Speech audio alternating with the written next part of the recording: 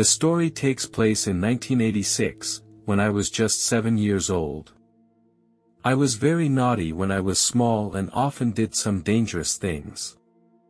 No matter how many times my mother criticized me, I could not control my curiosity. It was a summer noon and my mother was cleaning the house. My sister went to a school activity, and I felt very bored by myself. During the last week, my father bought a second-hand closet because he thought it was cheap. The closet was made of very good wood, so it was very heavy.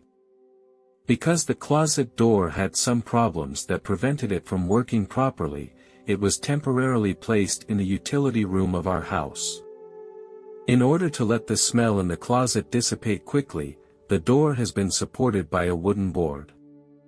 At that time, I saw that the door of the utility room was open, which aroused my curiosity. Curious, I walked into the closet. Suddenly, the plank on the door fell off and the closet door was locked. To make matters worse, the closet fell straight down. It was so dark all around that I could barely see my fingers. The space inside the closet was quite small, and the lack of air circulation made me feel suffocated. My breathing became difficult and the scene made me feel extremely scared and desperate. I pushed and shoved desperately against the closet and my fingers were cut. The weight of the closet prevented me from moving it, and every effort went nowhere. The air became thinner and thinner, and my breathing became rapid and difficult, as if an invisible force was gripping my throat. My consciousness began to blur and my thinking became confused. I didn't know how much longer I could hold on. I put my head in my hands, tears mixing with the blood. Time became a blur and I felt like I was moving away from the real world. It was as if I could hear voices in the distance, the sound of my parents calling out anxiously. But this voice became more and more distant. Finally, my consciousness was completely swallowed by darkness. I could no longer distinguish reality from the dream world. When I regained consciousness again, I found myself leaving my own body. I was floating in the sky above the house. From this height, I looked down on the entire backyard and house, and could clearly see my mother's figure. My father had also returned home, and I could hear their conversation. "Where is the son?" the father asked the mother. "Playing outside." Mother replied. Father looked out the window. "I wished he could see me," I shouted, but my voice seemed to be swallowed by the wind and could not reach them. I watched my father anxiously, hoping he would sense my presence. My body was trapped in the utility room, but they didn't know that. I could only pray silently inside, "Dad, please find me." They did not notice that I was floating over the house. I watched as my father turned away from the window and walked to other rooms. I felt disappointed and helpless. Although I couldn't communicate with them directly, I didn't give up. I decided to take a more direct approach to get their attention. I wrote on the glass of the window with my hand. I wrote my name and a message asking for help, hoping they would see it. They still didn't notice my presence. Just then, I felt a strong force pulling me backwards. I was traveling between universes at a very fast speed. This rapid movement made me feel extremely uncomfortable, and I could only close my eyes tightly. Time became blurred and I couldn't tell exactly how much space I had traveled. Eventually, I felt the speed begin to slow down gradually. When I opened my eyes, I found myself in a peaceful and beautiful valley. Surrounded by tall trees, the valley was flowing with clear streams. I breathed in the pure air, and it all made me feel calm. I noticed that the valley was filled with all kinds of beautiful wildflowers. Curious, I walked down to the river, which was glowing with rocks. I picked up a stone and I found that it was translucent and very soft, completely different from the stones on earth. They seemed to have a magical power that made me feel at ease and calm. When I touched the water, my clothes did not get wet, as if the water here was a magical substance. The water here is so buoyant that I lay on the surface and found myself not sinking, but floating gently on the water. This feeling is really very wonderful. I also found myself able to walk on the surface of the water. I felt the current gently embracing me and seemed to be dancing with me. I decided to dive into the water. I found that underwater I was still able to breathe freely, as if the waters provided me with endless power. In this mysterious underwater world, I saw various forms of fish. They shimmered and shined, forming a beautiful picture. Some fish had gorgeous feathers, as if they were peacocks in the water. Some fish have transparent bodies, like underwater elves. There are also some fish with gorgeous scales and streamlined bodies, just like a work of art. I chased them and admired their grace and magic. The river was also filled with all kinds of exotic plants. I was attracted by one of the plants, whose branches were covered with various attractive fruits. I plucked one of the fruits. The fruit had a very smooth appearance and gave off a tantalizing aroma. I couldn't help but put it into my mouth. It tasted very sweet, and the taste of this fruit made me feel happy and satisfied. I saw that a new fruit was growing in the place where I had just picked it.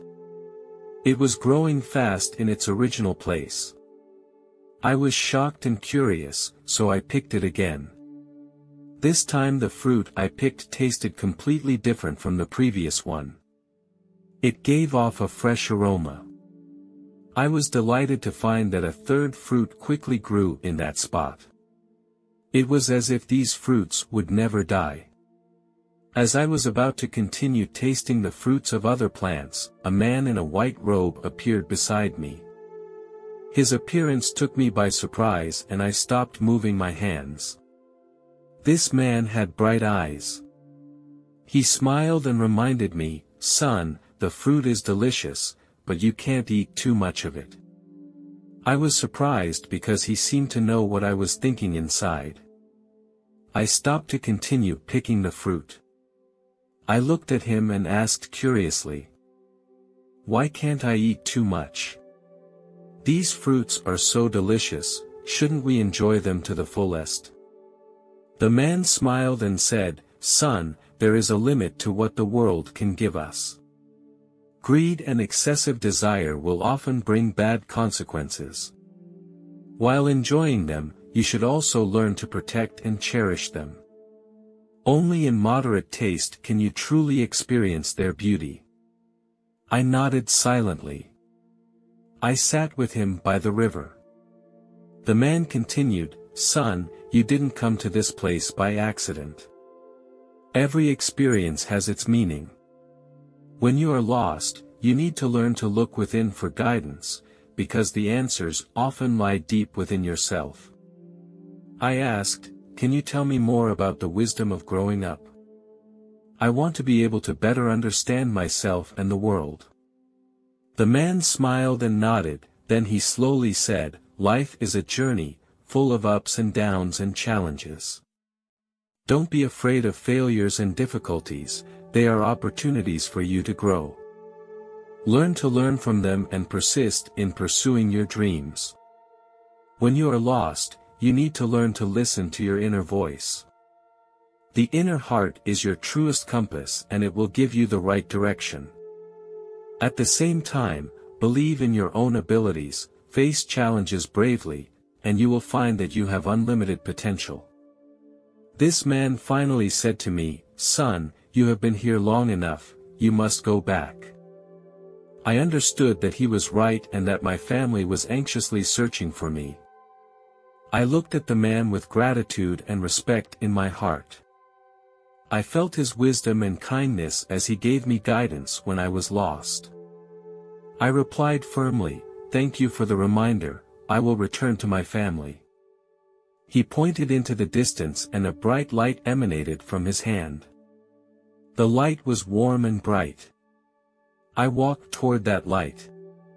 The light surrounded me and I felt a warmth. I closed my eyes, and it was as if I was traveling through a tunnel of time and space. When I opened my eyes again, I found myself back on Earth. Surrounding me were familiar streets and familiar landscapes. I was suspended above the house. I saw that my father had finally found the utility room. He saw the closet fall on the floor and my mother rushed over to help. They struggled to lift the closet up. I could feel their tension and worry. Suddenly, a mysterious force pulled me back into my body. I breathed fresh air again. My father gently laid me down on the couch, worry and anger intertwined on his face. He told me to drink more water. I lay on the couch, my mind filled with confusion. My mother continued to clean the room as if nothing had happened. This frustrated me, and I longed for more attention and love. I wanted them to truly understand the fear and confusion that I was experiencing. I didn't intend to tell them about it at first. I knew I had a habit of lying as a child, and I was worried they would think I was playing another prank. However, when I went to the kitchen to get water, I saw the name I had written on the window glass earlier. I decided to tell my father what I had experienced. I took my father to the window and I tried to tell him what I had experienced. I described how it felt like I was floating in the air and how I had come to a strange valley. However, just as I expected, my father did not believe what I said. He frowned and said angrily, "How many times have I told you, kids don't lie?" He slapped me and I felt hurt and aggrieved. I felt very disappointed and frustrated. I truly hoped that my father would believe me and understand what I was going through.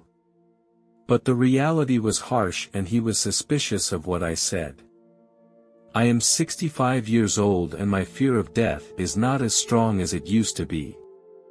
Recently, I have spent a lot of time watching videos and reading articles about near-death experiences.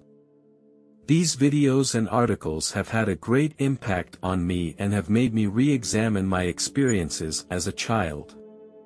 What I experienced as a child has always been confusing and frightening to me. The experience left me feeling overwhelmed and confused. But as I got older, I began to understand the importance of these things. As I grew older, I appreciated each moment more. I came to realize that the true meaning of life is not just the pursuit of materialism and merit, but the sharing of warmth and hope with others. This experience made me realize that each person has his or her own journey. Each of us will face death. But that does not mean we should live in fear. Instead, we should experience life in a more profound way, cherish every moment, be grateful for what we have, and give back to the world with love.